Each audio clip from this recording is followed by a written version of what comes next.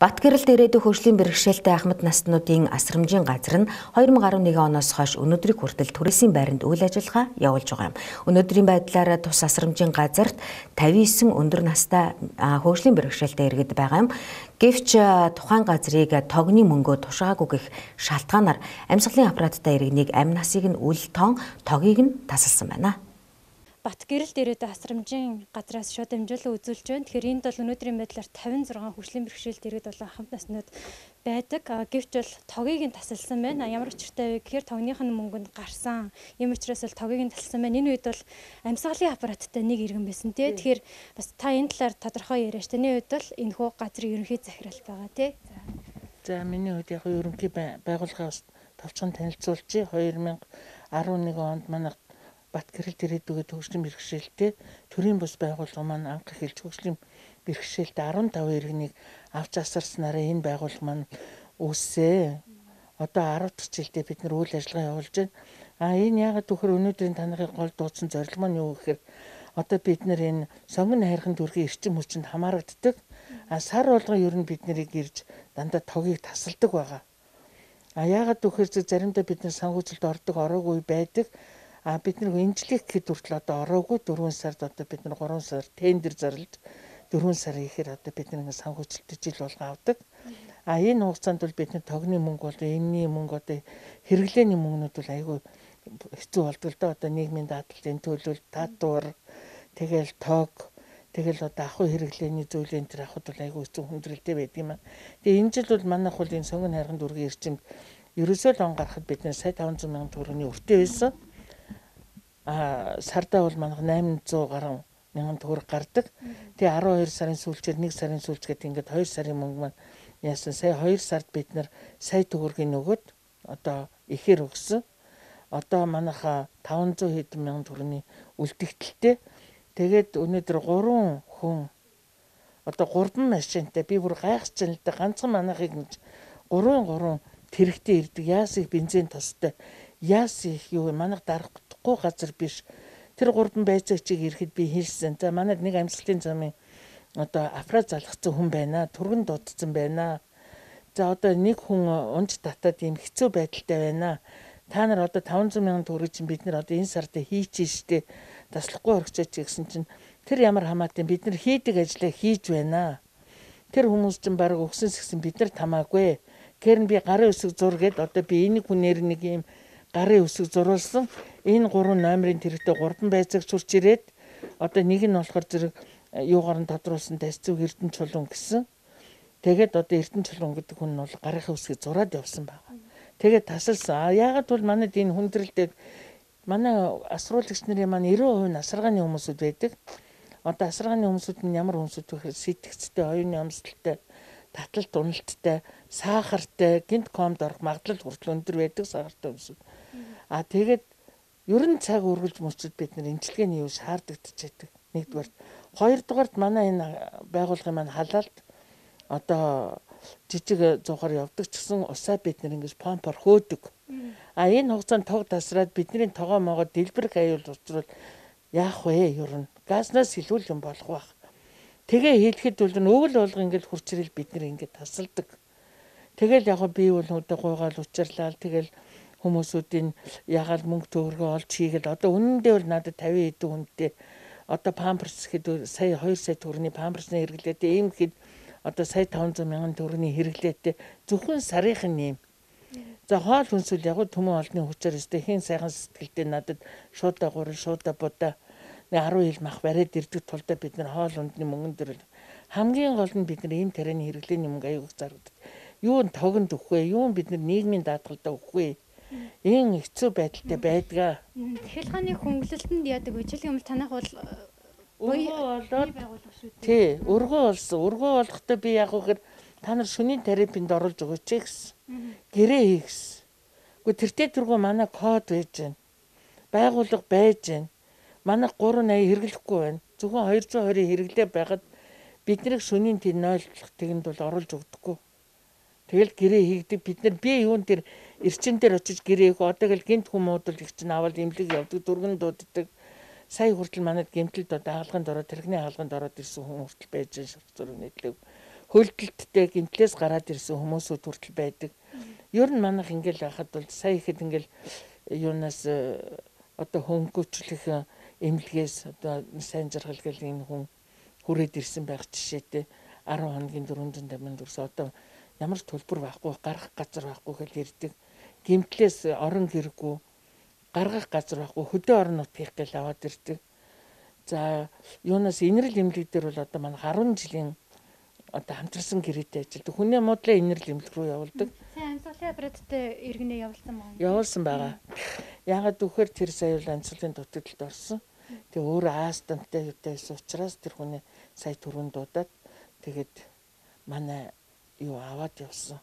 Харин биеийн дашрын дэлгэд бол сонгон хайрхан дүүргийн төргөн бол энэ жил манайд айгүй сайн хурдан ирж хурдан хургаж өгдөг байгаа. Тэгээ сая манай эмч өөрөө аваад явсан байгаа тэр хүний. Тэгээ энэ дашрын дэлгэд бас сонгон хайрхан дүүргийг хариуцсан төрөний хамт олон жижигрүү эмч нарт бол би маш их баярлдаг. Би бол одоо энэ 10 жил болоход ер нь би тэглээ инглий гэж ер нь айлч төрийн байгууллагууд руу би тэгж ороогүй. Одоо яг хөө би эндээ өөрөө хийх ёстой юм хийгээ явдаг.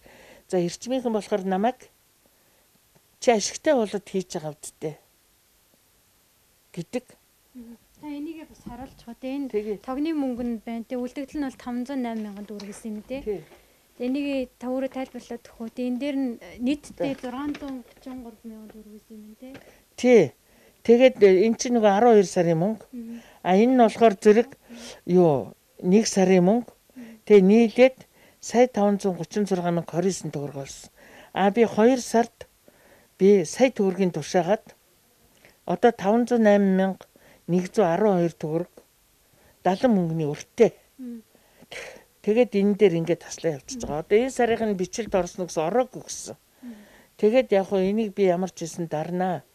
Тэгээд энэ сард ямар ч хийсэн дарнаа одоо манайх юм байна гэхтэл ингээд таслаа явчихж байгаа. Одоо тоог таслахаар бас нэлээдгүй хүндрэлтэй асуудлууд үүсэж байна. Хүндрэлтэй. Одоо бид нар ингээд шуурхаар юуг нь өгнө. Одоо дуудлага өгнө. Дуудлага өгөхөр бидний тогон дээр бас мөнгө нэмэгдэж авагддаг. Тэг ингээл тасалж одоо манайх бол их олон удаа тасалж их олон удаа дээгүүрээ тасалж одоо тэр жажам гэдэг юмыг бол асар гас өнөөдөр би хэлж манай наад жажамыг үлдээгээрээ та нар бид нар наадах чинь мөнгөөр авдаг шүү дээ. Бараг нэг нь 2500-аар авдаг нийлээд 8000 төгрөг. 8000 төгрөг гэдэг чинь миний нэг хүний одоо онолтын эмний мөнгө карба гэдэг юм нэр мөнгө байна шүү дээ. Тэгээ бид нарыг ингээд эрчим бол үнэхээр арай л хэтэрхий. Эрчим хүчний яамд ч юм уу хандаж үзсэн үү? Танайх бол ашигын төлөөх байгууллага биш, буйны байгууллага байгаа шүү дээ. Энэ хөнгөлөлт урамшуул одоо хөнгөлөлтөнд ядаж хамрагдах талаар би бол одоо хүн цөөхөн байхдаа би явж үзсэн. Хүлээж авдаг хүн олддгүй юм байл юм ээ дүү. Би өөр одоо хаан улдүргийнх дээр хүртэл очсон. Тэр нэг юу яагаад ингэж хөнгөлж өгөөч ээ, бидний чөлөөлж өгөөч ээ гэж татсан. Тийм юм бол байдгүй гэдэг юм билээ. Яг бид нар ингэж дараад хийгээ явж байгаа тохиолдолд нэг ямар би одоо 5 сая төгрөгийн өртөө биш үү? Над дээр тавьжсэн 5 сая төгрөг. Тэгтэн хүртэл би өстө багаар дөрсөөр агаал би 12 сая төгрөг төлж дууссан. Одоо тэг өнөөдөр 500 мянган төгрөг одоо ингээд сар сараар энэ өвөл хурч ирээл манайхын чинь тастаа хай чинь тэгэл бид нар гуй наргаа орно.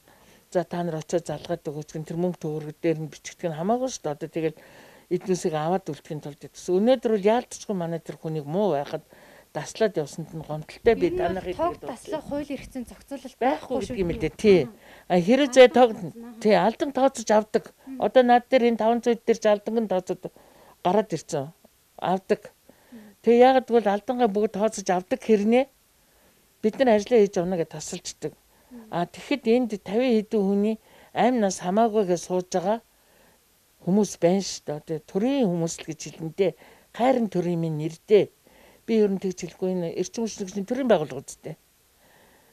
Тэгээд ийм юм хүмүүсүүдээс болж төрийн нэр ямар муухай унжаана гэдэг дээр л би харуулж байна. Одоо яг байгаа нөхцөл байдлыг нь бас харуулах уу? Харуулъя. Аа. За. За одоо тэр хүний зураг. За ми фейс зургийг. За тэгэхээр та бүхэндээ мэдээллийг зариг юм сонгон хайрхан дүүргээс сонгон хайрхан дүүргийн баян шинээс шууд амжилт үзүүлж байгаа. Одоо ингээд шээстэй овцыг угаах ямар ч боломж байхгүй.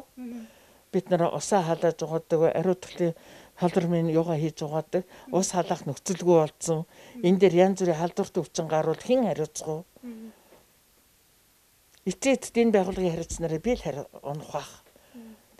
За одоо тийм энэ хүмүүс маань ингэж явж байна. Одоо энэ хараа өөрийгөө аваад явах чадваргүй. Одоо энэ таягтай ингээд муу явдаг зовлонтой ороод харахгүй бол энэ хүн ямарваа нэгэн юмд бүдрээд одоо толгой тэрхээ авах гэмтэх аюул гардаг. Одоо өнөөдөр ч юм уу ямар нэгэн байдлаар холбоо барьж үтсэн үү? Тог өнөөдөр өгнө гэсэн үү? Үгүй өгөхгүй. Намайг мөнгө хийхгүй л өгөхгүй гэсэн. Одоо надад хийх мөнгө байхгүй гэж байна. 500 хэдэн мянган төгрөг байхгүй. Би одоо тэр хүмүүс маань бол надаас одоо янз бүрийн уурганы мөнгө, янз бүрийн эмчилгээний мөнгө эмнэлэгт байхгүй тохиолдолд бид нар авч өгдөг. Одоо яагаад тэрийг тэгжилж яах нэхэр өнөөдөр эмнэлгийн бүх юм тэрэн захиалгад ороод өнгөрцөн. Яг тэр хүн очиж шаардлагатай хийх тохиолдолд бол бид нар авч өгдөг. Тэгээд тэгэхгүй бол бид нар бол яг гэнт бид нар зураг авах асуудал гардаг. Томографийн зураг, MRI зураг авах одоо доод нь одоо 120-оос 300 мянган төгрөгийн хооронд ийм зураг авах шаардлага гардаг шүү дээ.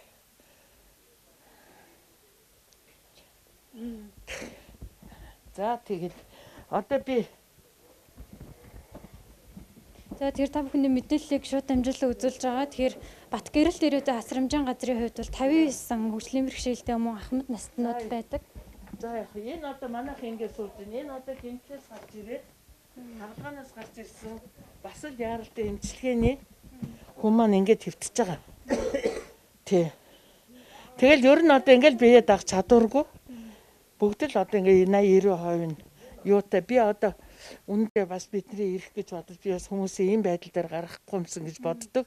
Одоо манай танахыг би яалтчгүй харахгүй ирэхэн дуудлаа. Одоо ингээд хараагүй хүний бид нар ингээд көчлөд явж байна. Тэгээ одоо манай энэ бол ингээд көтөлж явж би засуулна. Харахад одоо ингээд сайхан залуу сууж байгаа хэрнэ. За тэгээ эмэгтэйчүүд рүү гоор. За энэ одоо манай хараагүй ингээд көчлөд явж.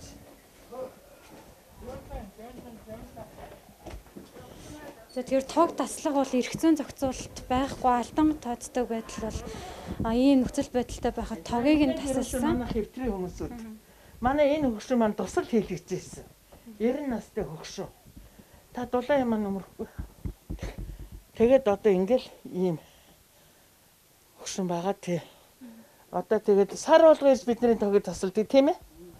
Хэцүү байгааг эмчил сүнгээ та минь хэлээрээ. Ямар ирээд ямар болоод бослоо. Таны үед би энэ сайн уу? Сайхан. Би таарах хэрэг сайхан даллаа яста. Би бүр хүнд ирсэн. Одоо ингээд тогийг нь таслахаар бас хүндрэлтэй байх шүү. Их таслах юм аа. Болов одоо таслахгүй арга байдаг юм уу юу? Одоо ингээд ганц өдрийн зураг манай энэ. Таг бол нэр таслах юм байна. Хэцүү байх. Одоо ингээд тог таслахаар 0 ороход ч юм уу ийш тийшээ явхад бас аюул хэцүү байлгүй яах вэ? Ийм л байна да. За ингээд үд зурагт байхгүй. Хийх юм манай энэ төргөн. Одоо энэ байнгын асаргаатай. Тэгээд манай энэ хөгшин манаас даралт ихсдэг байнгын имчилгээ шаарддаг. Одоо тэгээ бас сахартай. Тэгээ одоо ингээд байж байна. Тэгээд одоо бид нар яалтчгүй ингээд сайхан хөвцөө. Тийм тэгээд одоо ийм хүмүүсүүдтэй одоо ингээд байж байгаа. Ингээд тог тасалж байгаа. Одоо тэр дээр нь тасалж явцсан. Одоо тэг өнөөдөр орой шүн харанхуй болохоор одоо ингээд харанхуй болж шүү дээ. Одоо тэгээ бид нар харанхуй болохоор яах юм мэдэхгүй миний дүү. Одоо энэ хүмүүсүүд маань юу болж одоо яах юм бол одоо мэдэхгүй одоо тэгээд адгийн наацх нь пар нь хөлдөөд ирвэл энэ 50 хүн хаашаа харах уу? Очих газар байхгүй. Энэ тэнд одоо ингээд карантин гарсан бид нар чи энэ рүү хүртэл ороход хэцүү болсон тохиолдолд би одоо гэртээ авчид 50 хүний би хаана багтаа шингэх. Ийм л болчиход байна. Эрдэнэс 5-7 компани зүгээс 1072 хувьцааг иргэдийн гар дээр за 96480 төгрөгөөр тооцсон олгож эхлэхээр болсон байна. Тэгвэл үүн дээр иргэд ямар байр суурьтай байгааг одоо үзүүлье. Тэгэхээр өчигдөр Эрдэнэс 5-7 компани зүгээс мэдээлэл хийх үеэрээ 1072 хувьцааг ноогдол ашиг болгож иргэдийн гар дээр олгоно гэсэн мэдээлэл өгсөн байгаа. Ингэхдээ нэгч хувьцаа бүрийн үнийг 90 төгрөгөөр тооцож 1072 хувьцаатай иргэн нийтдээ гар дээрээ 96480 төгрөгийг авна гэсэн мэдээлэл өгсөн байгаа. Тэгэхээр үүнд бол нийтдээ 200 гаруй тэрбум төгрөг зарцуулна гэсэн мэдээлэл өгсөн байгаамаа. Тэгэхээр үүн дээр иргэд ямар байр суурьтай байгааг та бүхэндээ одоо хүргэж байна. Ер нь бүтээн байгуулалтын зарлаагаа тэгээд тэрсэн яг бодтой болохгүй шүү дээ. Яг зарж байгаа юм уу, зарахгүй юм уу тэр нь бол эргэж олон мэдэхгүй шүү дээ. Тийм учраас ихч байсан, багч байсан байгалийн баялаг ард түмний юм чинь тэгээд тэр хурцээсэн дээр л гэж бодож байгаа шүү дээ. Шаардлага байхгүй шүү дээ яг. Тийм шүү дээ тий. Бүтээн байгуулалтанд нодны яасан тэр нь боломжтой гэж боддог байгаа шүү дээ. Бүтээн байгуулалтанд яасан арга гэрэл гэдэг тий. 96,000 цаас бид нарт ирээд гонс юм болохгүй л үү. Тий. Би тэгж бодож байгаа шүү дээ. Нөгөө ноогдол ашиг гэсэн шүү дээ тий. Тэгэхээр ер нь бол хүн болгон чинь тэр 1700 хувьцааш хүний өөрийнх нь хувийн өмч шүү дээ. Тэгээ тийм болохоор тэр ноогдол ашиг нь өөрсдөд нь очих хэрэгтэй л гэсэн бодлоо.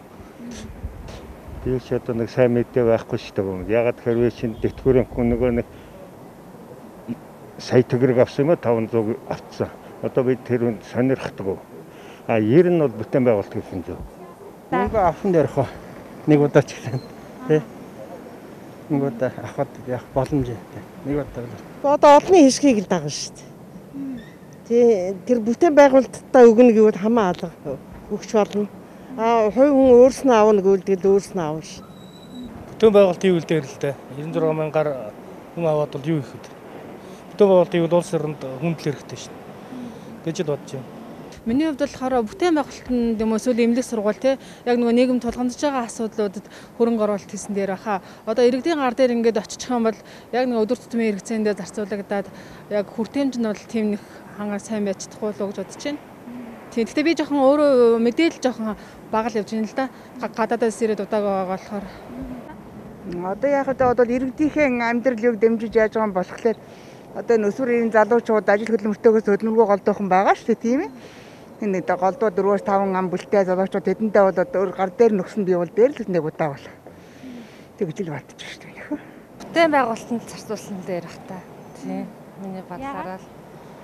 Гэхдээ одоо бүтээн байгуулалтын эмнэлэг сургууль гээд юунууд байгаа штэ.